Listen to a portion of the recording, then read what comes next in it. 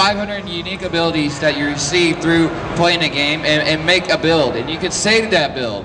And you can trade that build to other players. And you can quickly switch between them when needed in order to complement your group. Here is the ability wheel. This is where you have access up to 500 unique abilities on one character. And on each one of these little squares is an ability cell. And in those cells you have 7 unique abilities that you can choose from, that you can purchase through points that you acquire in the game from doing missions to killing monsters. At the top you start with your basic abilities, and at the bottom you end with your elite ability.